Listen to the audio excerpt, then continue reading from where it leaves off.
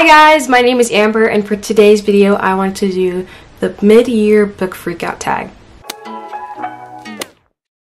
So to start off, I want to say that I've read 16 books so far this year, which is a failure for me, and I've DNF'd 3, so I guess kind of I've read 19, not really, because you know I've DNF'd them, 3 of them, but technically I have finished 16 books, and currently I'm reading 2 books. Okay, now into the questions. So I'm going to be looking down at my phone because I have all the questions here. So the first question asks, what's the best book I've read so far in 2020? And for that I choose Six of Crows by Leigh Bardugo. So this book is about a group of 6 people that do a heist together, basically. That's like the shortest summary possible, but it is so good. It's just like, I fell in love with the characters, the action. I loved their relationships with each other, and yeah, it was just so good, and I'm definitely excited to get to the next book in the series. So the next question asks, what's the best sequel I've read so far in 2020? So I haven't read that many sequels this year, but if I had to choose out of the ones I've read so far this year, I would choose Children of Virtue and Vengeance by Tomi Adeyemi. I wouldn't say it's like my all-time favorite or anything, but out of the few that I've read, sequels that I've read so far this year, I would say that one. It was a good middle, it was okay. I feel like it had, a lot of people were saying like a middle book syndrome. So hopefully that's the case, and the next book is like way more better, because a lot of people were saying, and after I read those reviews and stuff about it, I agree that I felt like the main character was not being herself. She was kind of different from how she was acting in the first book, so we'll see how it goes in the 3rd book, but I really enjoyed that one so far, out of the best out of all the sequels I read this year.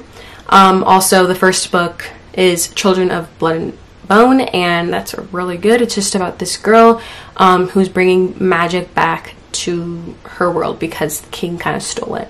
And again, I'm giving like the shortest, most basic summaries ever that probably aren't even convincing you to read these books, but they're highly recommended. So next is the new releases you haven't read yet but want to. I have literally so many because I've only read 16 books so far this year, and I haven't been keeping up with like anything. So basically every book I was anticipating this year I'm still wanting to read, but I have like a long list, so I'm just going to show like pictures here, and like here are some of the ones, because this was hard to break down to just these few, because I had literally so many that I wanted to read that have already came out.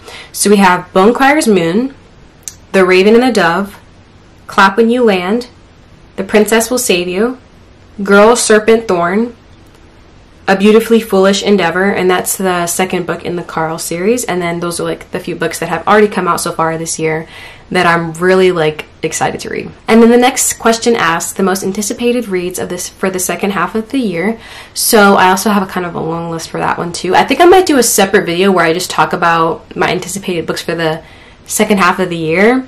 So for now, I'm gonna say, this is kind of hard to choose, but I'm going to say A Cuban Girl's Guide to Tea and Tomorrow. I feel like I haven't heard anyone talk about that, so I'll just suggest that here in this video. And then I want to make another video where I just talk about all of the other books I'm really excited to get to for the second half of the year. This book is about this girl. She's Cuban, as it says in the title. And, you know, things kind of go wrong, and so what she's anticipating for the summer ends up being different, and she ends up having to go to England where some of her other family members are, and she meets a guy. Let's just say, like, oh, that's really a short summary. That's not even like the summary that I read really convinced me, but yeah, just that's like an exciting thing for me. Like, I like the idea of going to another country and like meeting a guy. Like, I just like that idea for myself, so like, why not read a book about it? So yeah, that's one of the books that I'm really excited to get to. Number 5, the biggest disappointment, I would say, is The Haunting of Hill House by Shirley Jackson. So, story about this, there's this show on Netflix called The Haunting of Hill House, I'm pretty sure. Now I'm like not even sure if it's even the same thing, because I watched that show and it was so good, and like I loved it, had me on the edge of my seat. I was scared. I was like, ooh, it was so good. And so I was like, wow, I really need to delve into this world. I don't know if it's like horror, it's like paranormal horror, I don't even know what it's considered.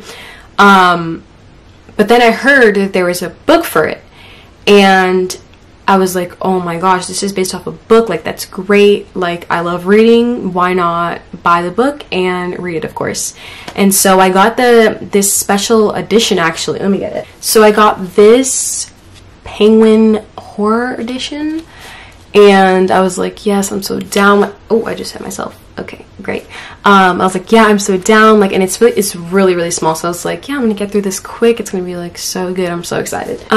Yeah, no, it was so boring to me. I even had the audiobook, and I was like, I couldn't get through it, and it kind of put me in a slump, not gonna lie. And I've kind of been in a slump for a while, not even just because of this book, because of some other books too, but out of all of them, this is my biggest disappointment, because I was really expecting it to be like the show, because I love the show so much, and it was literally nothing like it. It was nothing like literally at all. The only aspect that was the same was the house, that there was a haunted house. That's it. That's the only thing that the two shows had in common, was a haunted house. So again, I don't know why the show is called the same thing as this. Maybe I need to look into it more to see why they're called the same thing when they're basically not even alike. Or maybe I need to finish the story and maybe I'll find out that they are similar. But I don't even know. Like, I might give it another try, because I'm like, now that I'm talking about it again, I'm like, I really want to try it again, but we'll see. And the next question asked, the biggest surprise of 2020. So I would say that's Permanent Record by Mary H.K. Choi. I have both of her books. I have Emergency Contact and that one. And, you know, I heard things about it, and I wasn't, like, I heard that it was good, but I wasn't thinking too much into it. You know, I bought it, but, like, I was like, oh, okay, it's just another contemporary. It's going to be basic. But it was actually really good. I really enjoyed it. So when I went into it, I wasn't expecting much. This is why it's my biggest surprise, because I wasn't expecting much, and then I went into it and I was like, wow, this is really good, and I could relate to it so much. I think it was mainly because it was a contemporary about a college student and like his struggles, plus the cute little romance. But yeah, I could relate to that most. Mostly like the contemporaries that I've read have always been high school kids. So I guess that was my biggest surprise of the year, just because I could relate to it so much, and I really enjoyed it. So I'm excited for Emergency Contact now. So favorite new author, I wouldn't say they're like my favorite of all time or anything, but just for this year so far, out of the books I've read, I would have to say Leigh Bardugo and Katie O'Neill. Katie O'Neill is with the Tea Dragon Society, and then Leigh Bardugo because of Six of Crows. I really enjoyed the Tea Dragon Society so far, the two books that she has, and so like everything that she, like all the books or whatever, comics, whatever they're called. Why am I forgetting what it's called? Oh, graphic novels. Any of those that she's written so far, like I want to read all of it now, just because of the first two books so far in the Tea Dragon Society little series are like so good, and the art and like the stories behind it are just so good that I'm excited to read more of her work. And then of course Six of Crows, like that was so good, and so now I just want to read like everything that Leigh Bardugo has come out with. Newest fictional crush, I could not think of one. Yeah, I don't think I am crushing on anyone, but for the next question, who's your newest favorite character, I would say it's Kaz Brekker. I just really liked his personality, the bad parts and the good parts. I just loved his character so much in the book, and yeah, I don't know what else to say. I just loved his character a lot. He's like he's my favorite. Not even one of my favorites. He is my favorite in the Six of Crows duology. Next is a book that made you cry. I couldn't think of one. I don't think I have. I've definitely gotten like really sad or frustrated, but I don't think I've ever actually, so far this year, shed a tear. And then the next question, a book that made you happy.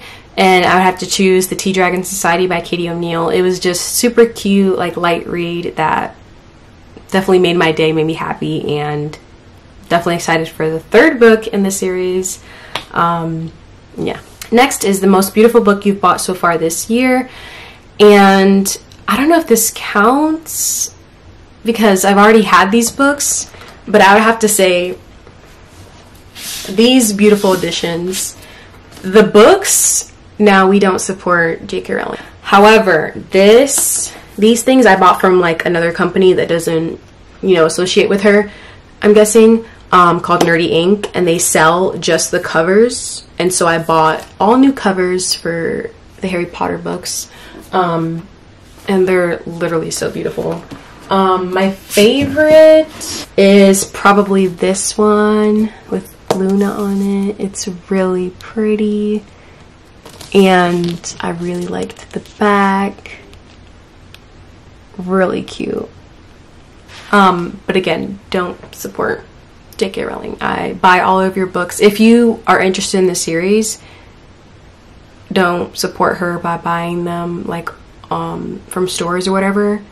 Buy them like secondhand or like eBay, you know, like all those places, because we don't support her. 13th question, what books do you need to read by the end of the year?